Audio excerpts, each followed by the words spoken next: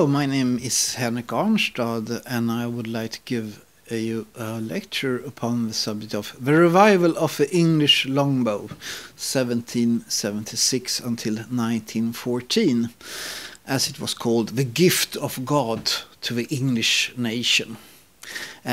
We see here a picture of two archers from 1789, the same year as the French Revolution, and that's no coincidence, I may add. The Archers by Henry Rayburn is shown here, and two rather splendid-looking young gentlemen shooting the bow, or at least trying to shoot the bow, and that was typical of their age, because something happened regarding England and archery in the early 18th century.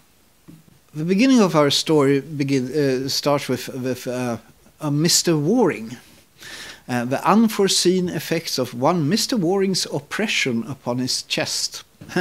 In 1776, a Mr. Waring visited Sir Ashton Lever at Leicester House in what's today London. Mr. Waring had contracted an oppression upon his chest, arising principally from sitting too closely to his desk and pressing his breast too much against it, and which the most eminent of the faculty had in vain endeavoured to remove. What to do? Resolved to try the effect of a bow in affording himself relief. Well, Mr. Waring picked up a longbow somehow and started shooting the bow. He accordingly made it a regular exercise, and in a short time derived great benefit from the use of it, and ascribes his cure, which was perfectly solely to the use of archery and the bow, the longbow. Now, Sir Ashton was much impressed by this, and also seemed to have found the activity of shooting the longbow as very elegant. And so in 1780, Sir Ashton founded the archery society named Toxophilitis, which is still around today, thus giving birth to the English so-called archery craze, which lasted more or less until 1914 and the beginning of the Great War.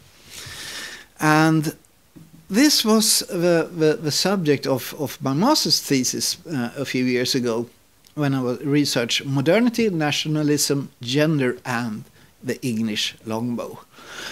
In my thesis called The Amazon Archers of England, Longbows, Gender, and English Nationalism, 1780 to 1845. And here we see some rather splendid-looking young women shooting the longbow, and that's a very interesting part of our story. The English longbow. Was it an English longbow, or was it in fact a Welsh longbow? Well, it was a longbow invented long before there were such things as nations. It's a Stone Age weapon. Back in the Stone Age, people used yew longbows made of a yew tree, in order to hunt and conduct warfare. For instance, the Iceman Ötzi, if you remember Iceman Ötzi, found in the Alps a few years ago, he was armed with a yew longbow. So the longbow itself was nothing special to the Englishness or Welshness or nationalism or whatever. It was much older than that. But what happened in the 13th century is that the English tactical use of archery warfare changed. The use of a longbow heralded the so-called infantry revolution, where infantry became more and more important in warfare. And thus the famous English longbow was born, since the English made use of it in a very special tactical ways. In the 100 Years' War, 1337 until 1453, against the French, the English war against the French, English armed forces massed thousands of longbow archers against French knights, ending the dominance of heavy cavalry upon the battlefields of Europe. So it was a tactical invention. The thing was not the bow itself, even though it maybe had been heavier than before. Never mind that. The thing was, instead of having a few archers firing volleys at assaulting cavalry or infantry or whatever, the English found out that by instead having 7,000 or 8,000 archers massing down rains of arrows on the enemy, something new happened, the so-called infantry revolution. ending the dominance of heavy cavalry on the battlefields of Europe, as I said earlier. And this lasted in the English armed forces. The longbow was used in English armed forces, both on ground and on sea, until around 1600, when the longbows of England was replaced by firearms, muskets, and so on and so forth. So the age of the longbow ended on the military battlefield, but the longbow legend prevailed. For instance, via William Shakespeare, his play The Henry V, regarding the Battle of Agincourt, where the longbow was prominent, and also via the legends of Robin Hood, of course. The legends of Robin Hood had been around for since 14th century. He probably lived, if he lived, he probably lived somewhere around 1300. But after the medieval period, the myths of Robin Hood took on new appearances. Well, that's one way of putting it.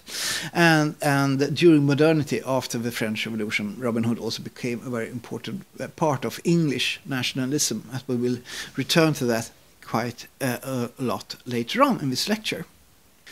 Allons enfants de la patrie, le jour du gloire est l'arrivée, contre nous de la tyrannie. Well, you have certainly heard La Marseillaise before, the song of the French Revolution, the national anthem of France, and also expressing the birth of modern nationalism during the late 18th century, following the French Revolution in 1789. Nationalism, the main ideology of a modern nation state, the rather strange idea that a person can sculpture his identity via the land where he lives. Rather strange thing, but nonetheless very, very, very successful. People fight wars and live and die according to notions of nationalism, and that's as strong as it gets regarding ideology. Now, in Britain, early nationalism during the late 18th century gave birth to explicit nationalistic movements in Britain. Within the state of Britain, different nationalisms occurred. Great Britain is a rather peculiar state, since it's not a nation state, but it upholds a few different nations. Not only via its empire back in the 19th century, but also within the British Isles. English, Scots, Welsh, and Irish. Now, those nationalistic movements were started in mostly Scotland, to be honest, mostly Scotland, but also Ireland. Welsh slightly less so. It was quite explicit and quite obvious. People wanting their own Scottish nation state, for instance, as we see here, Mel Gibson portraying Braveheart in the movie, regarding which is very much an expression of Scottish nationalism. But how about English nationalism? That was quite a bit harder thing to do, because English nationalism during the late 18th century had to be implicit, as English supremacy on the British Isles, as the British Isles was more or less an English mini-empire.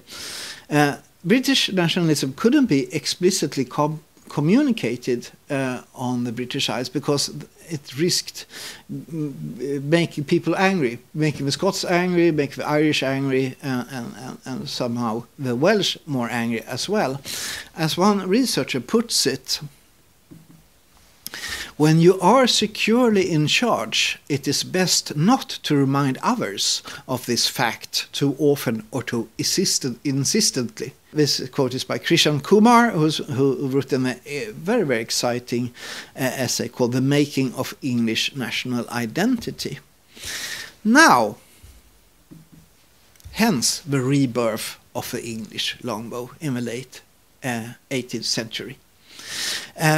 The English longbow fitted perfectly into the notion of English nationalism and English supremacy, since it was nationalism without a flag.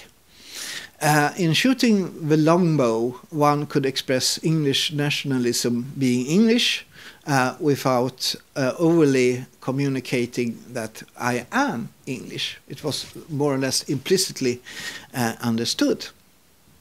We see here some wonderfully looking Kent bowmen on the image, and you may note that they're wearing uniforms. Both the women and the men were wearing sort of uniforms. They're dressed the same, and also you can already note that there are women there shooting the bow alongside the men. Now, nationalism without a flag. The 1780s and 1790s, following the adventures of Mr. Waring's contractions, saw the birth of archery societies all over England. Started with dozens and later on became hundreds of archery societies. The English archery craze. It became almost obligatory for the English elite, the upper classes of the nobility, to shoot the bow. On the lawns of English manors and castles and so on and so forth, there were archery butts put up everywhere, and you were supposed to shoot the longbow there, the English longbow, communicating your Englishness and also you belonging to the upper class, of course. Why the longbow? Why was it so that the longbow became a symbol of this sort of nationalism? Well, first of all, these were times of growing military tensions towards revolution in France, erupting in the Revolutionary Wars and the Napoleonic Wars later on. So, being traditionally a weapon for fighting French people, the English longbow fitted perfectly into that sort of martial scenery evolving in the late 18th century. Secondly, notions about English supremacy over Britain towards the British, the so-called Celtic fringe. The Celtic fringe, the Celtic people of the Scots and the Irish and the Welsh and so on and so forth. There was a notion of English Anglo-Saxon, anti-Celtic and also anti-Norman, which is a bit stranger, but anyway, it existed there. So that was a sort of emphasis on the Anglo-Saxon heritage of Englishness. And what better way to make use of this but via the weapon of Robin Hood, the English longbow, which the Anglo-Saxon Robin Hood uses in order to fight the Normans invading Britain.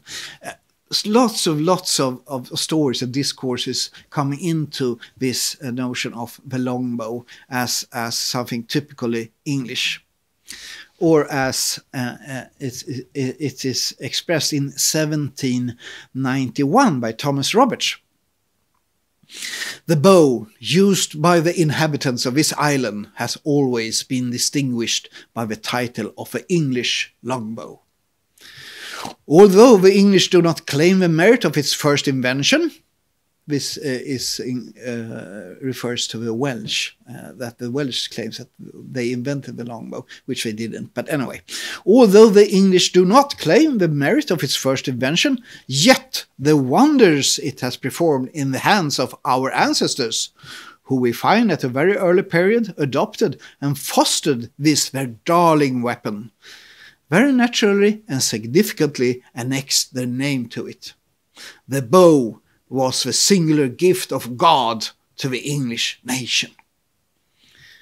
Now, this is quite strong, isn't it? It's very nationalistic, and it's very it differs between Englishness and the Celtic fringe. The Celts having invented the bow, but then it has been used by the English to such success that it is the English longbow, and that the English has annexed their name to this, their darling weapon, the English longbow.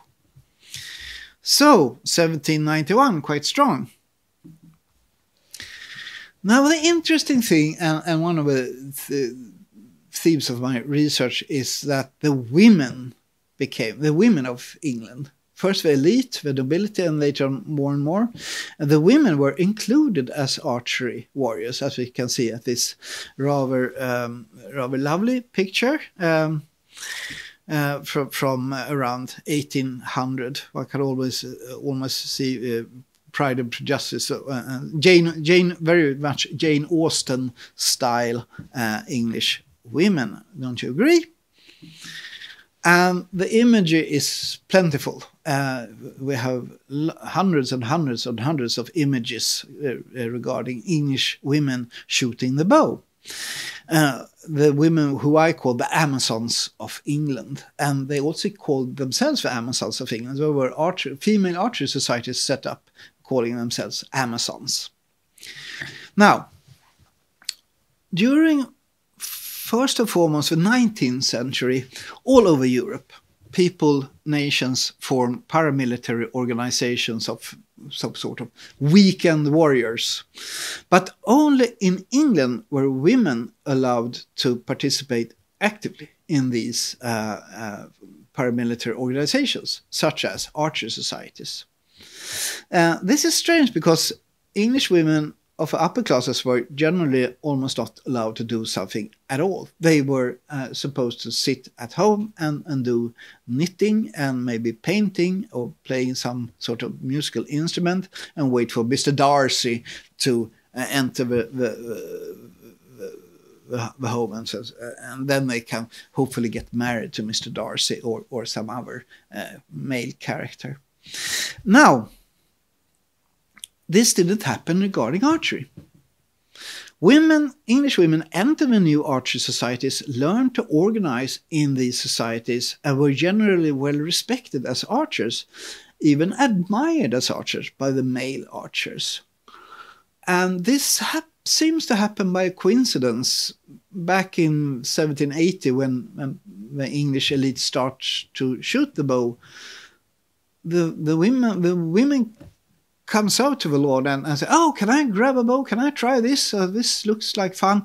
And nobody stops them. There are some men does not like this. They say, "Oh, this is not good for a woman to do this sort of activity." But generally put, one can say that archery in England becomes one of the very, very few, maybe the only place where men and women could participate in activities together. And it became an arena for courtship, it became an arena for negotiating marriages and things like that.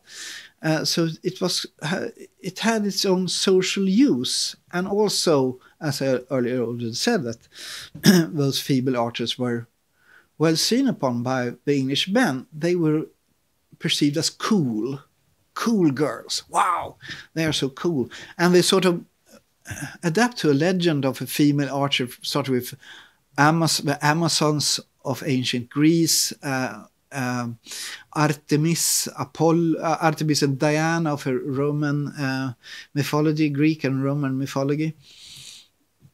So it has a certain story, and I could go into that for an hour easily, but I won't do that. But it's very interesting anyway that in England, those women who are supposed to be at home and not do anything, they venture outside and start organizing themselves in archery societies.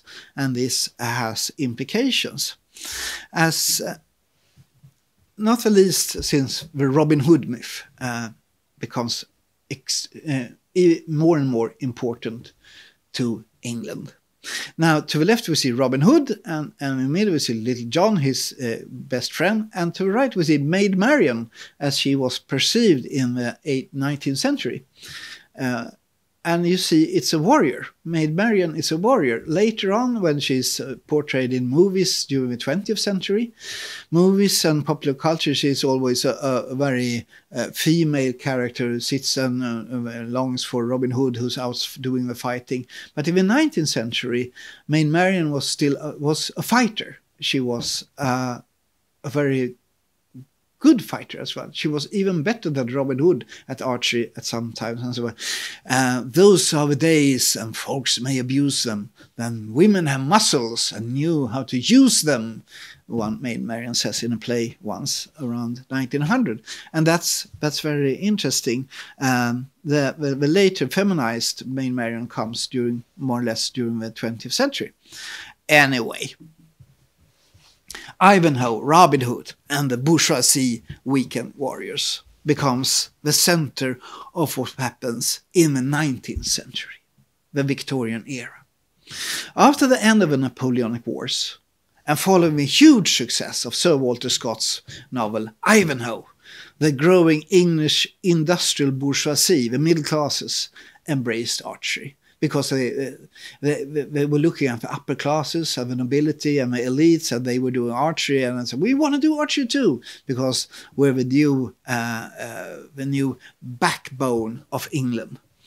And one interesting thing is that Robin Hood ceases to be a nobleman, according to Walter Scott's Ivanhoe, which this novel is basically about Robin Hood. Robin Hood was from the beginning a yeoman, sort of middle-class peasant. But around 1600 he was transformed in popular culture into a nobleman, the Earl of Huntingdon, Sir Robin of Locksley. You may recall this because that has later returned. But around 1600 it started that Robin Hood, the peasant Robin Hood, suddenly became a nobleman, an earl, nonetheless. Now, so Walter Scott retransformed Robin Hood into a yeoman again, a middle-class peasant, celebrating the English middle classes, the backbone of Anglo-Saxon England. Well performed, Mr. Yeoman, and so on and so forth. And the middle classes of England loved this. They absolutely loved this. But the national hero of Englishness, the national hero of England, Robin Hood, which differs very much from the national hero of Britishness, which is Lord Nelson and King Arthur, I suppose, King of the Britons. They were sort of maritime, they were transnational, they ventured forth in the word looking for the Holy Grail or defeating the French fleet at Trafalgar. But Robin Hood lives in a forest in England. He's far from the sea, far from the ocean, far from his transnational maritime experience of Britain, identity of Britain. So English nationalism is a land-based nationalism. And all of this suited very much the sort of English nationalism of the English bourgeoisie and the growing even more self-confident English middle classes. And archery and Robin Hood hysteria turned into a spectacular mass movement. Millions of English men and women organized themselves in archery societies and Robin Hood societies. One of the biggest Robin Hood societies had 500,000 members, as I recall it. So Ivanhoe, Robin Hood, and the bourgeoisie weekend warriors made longbow archery to 19th century mass movement, the prime symbol of Englishness. Even the young Princess Victoria, soon to become Queen Victoria, embraced archery. She and her mother visited Hastings, or rather the then newly built St. Leonard by the Sea, I think it's called. And the young Victoria, I think she was only 15 years old, I'm not sure, but something like that. She joined the St. Leonard's Archers in 1834 and became a keen archer herself, and her later husband became an archer as well, and they practiced archery because they were, of course, English as well as British and emperors having an empire, a global empire. So the Englishness was also important for Victoria, and this was manifested via, of course, the longbow. I visited the Hastings Museum and found wonderful material, remembering the time when the British Royal Court was a part of St. Leonard's, Royal St. Leonard's Archery Society, and there were treasures there that I have to tell you about some other time. Now, today we don't think of longbow archery as the prime identitarian object of English nationalism, of course. So what happened? Well, tennis happened, of course. You heard of Wimbledon. During the 1860s and 1870s, tennis and croquet began to compete with archery in popularity in England. Archery had been around then for about 100 years, and maybe it was time for something new and exciting. Still, the English mass archery movement continued until 1914, I would say, the beginning of the Great War, and then more or less vanished. But the legacy remains. One thing is that the daughters and granddaughters of the Amazon archers of England became suffragettes. The mothers and grandmothers had learned to organize via archery, and the suffragette movement could use this feministic skill of organizing. Don't mourn, organize, as Joe Hill once said, to become suffragettes and propagate vote for women. And Robin Hood carried on. Robin Hood had, until around 1800, I would say that Robin Hood has been mostly English celebrity. He became an international celebrity, most famously in the face of Errol Flynn, in the shape of Errol Flynn in the 1938, I think, movie, The Adventures of Robin Hood. Lovely movie, wonderful movie. But Errol Flynn is remade into an American, which is quite interesting, considering that he's the English national hero.